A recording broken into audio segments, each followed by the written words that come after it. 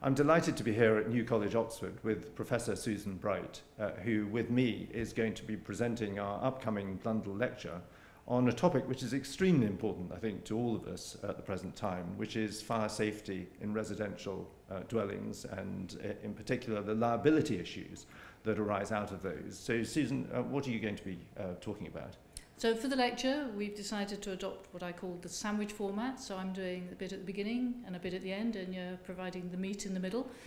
So the first bit of the lecture, I'm going to be really recapping on what's been going on since the Grenfell Tower fire, and looking at the scale of the problem and how it's come about and the impact it's having, not just in terms of the law, but the impact it's having on people's lives and the sort of costs and so on that they're incurring.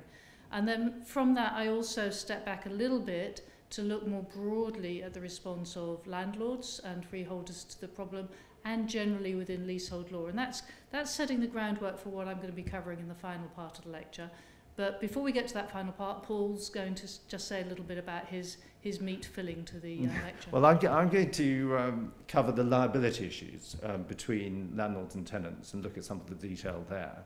And then look at the extent to which they can recover their costs, whether they're costs of recladding or other fire safety measures from waking watch or other temporary or intermediate measures that are carried out, the extent to which they can recover those from others, whether developers, main contractors, consultants, professionals in the building control sector. So I want to look at some of the case law and possibilities there. And then I'll hand back to you for more of the blue sky thinking. Great. So the final part of the lecture then is going to be what Paul's referred to as my blue sky thinking, where I'm working from the basis that we have this notion of property, which is very little linked nowadays to the idea of propriety. So we have the current approach that landlords can look after number one.